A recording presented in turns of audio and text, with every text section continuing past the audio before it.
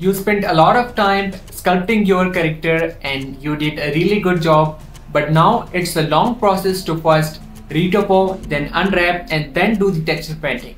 But you need a quick result, so for this thing we have vertex painting. This method we can actually texture our model without doing the retopo and the UV unwrap. ZBrush have the similar tool named with pulley painting, and in the Blender we have vertex painting. So for further detail, let's start the video.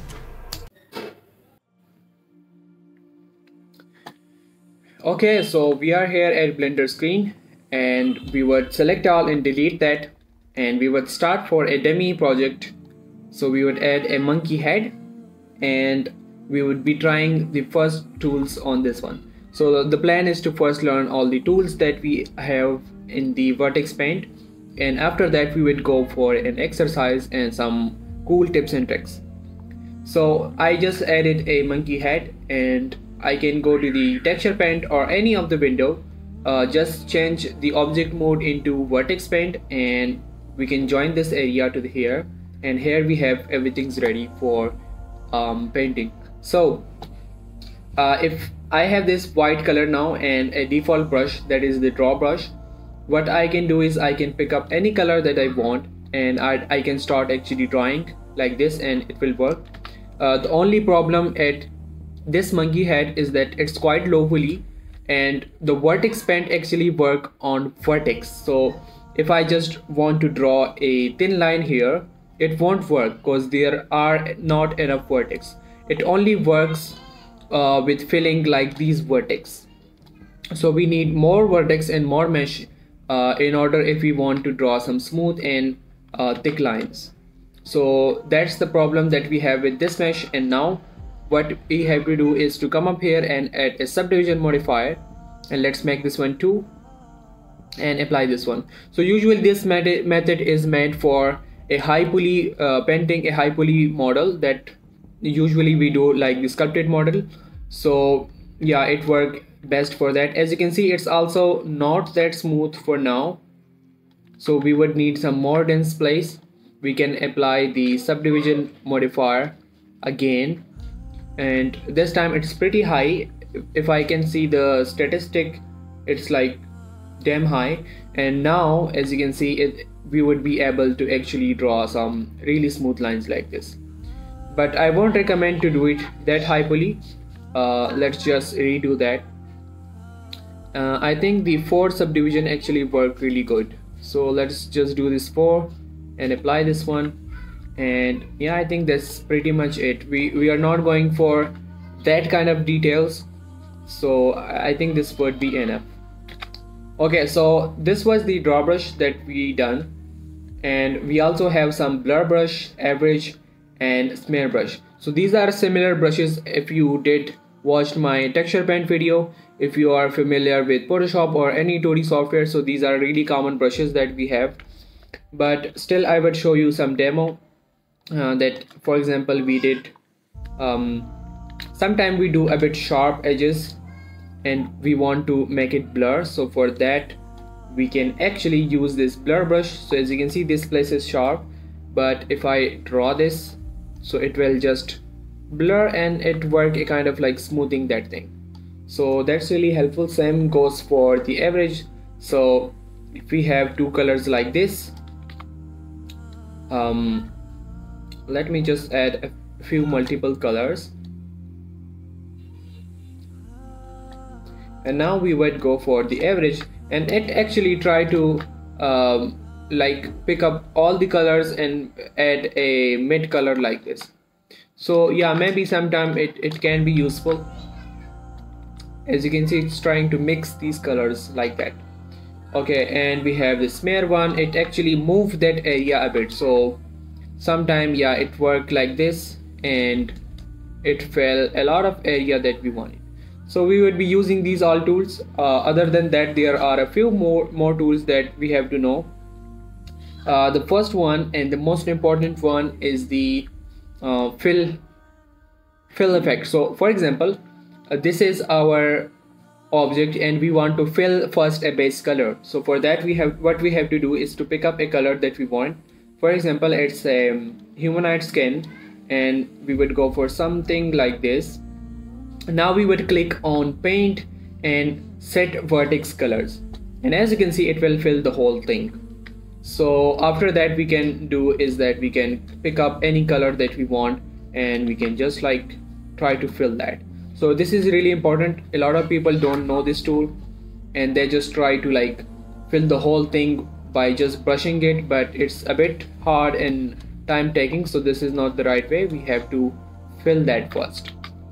Okay, this was one of the most important one. Another tool is the mask tool. So for example, I have to okay, so for example, I have to fill these eyes with a black color. So what I have to do is to press L to select that, and then go to the vertex paint mode. And now if we turn on the masking here, what we can do is we are now able to only mask with this one. Okay, so the other mesh won't affect like that. We can also fill these colors with the same tool. So if I want to fill this with a green color, what I have to do is to just mask this area and then click on paint and set vertex color. So this would be the whole process. I think these are enough tool to show, and after this we can actually start our exercise. If you have any issue or any questions, you can comment down, and definitely I will try to reply on that. And now let's get start the exercise. So I would be using a pen tablet for this one. It's recommended to use it, but you can use the mouse as I was using it until now. But I'm actually better at drawing and that kind of stuff, so I would be using that. Other than that, the mouse will work fine. So now let's get started. So this is our sculpted mesh, and we would first start by coming up here, join this area, and let's jump up to the vertex paint, and we would fill an area. I have these reference. You can pick many reference that you want, so just do that. This will be on the second monitor that I have, so I'm just looking at the reference and trying to pick up and fill some colors.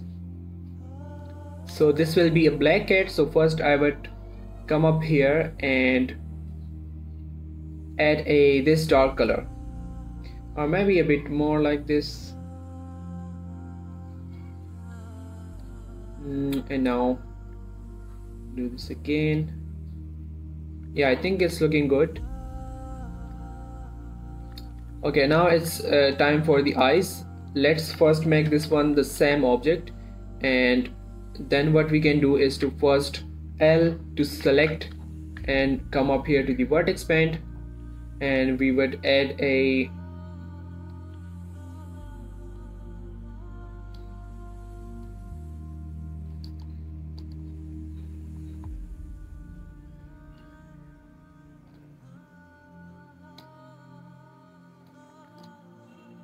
okay, so let's fill this color. Now select these eyes, Control plus plus plus plus,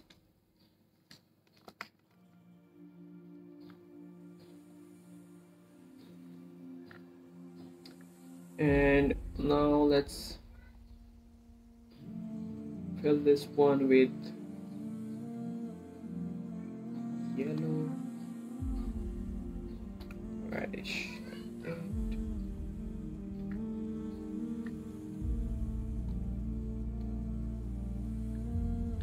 Yeah, something like that. And we would do one more.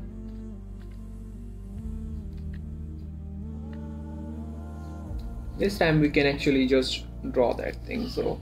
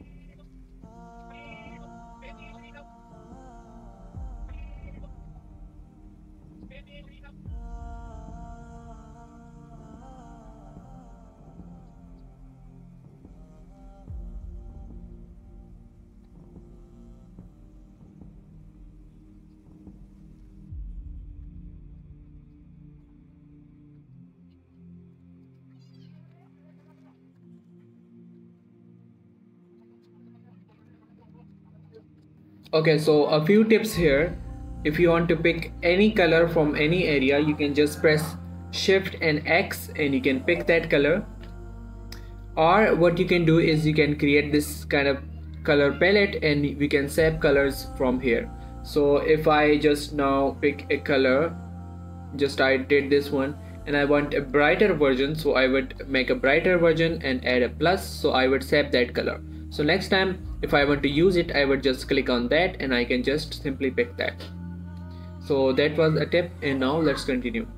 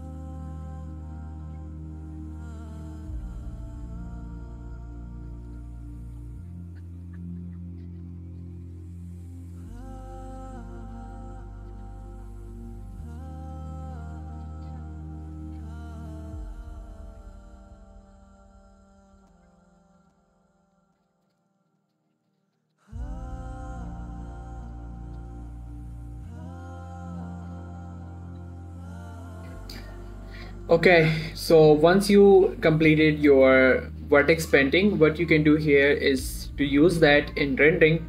If we come up here and show in material view, it won't preview. The reason is that we have to create a node for it. So Shift A and add a color and attribute node and just connect this one to here, and if you click here you would show this color vertex paint, and now as you can see all our painting is now here. What you can do here is that we can decrease the specular a bit and increase the roughness, and I think yeah, this is looking cool.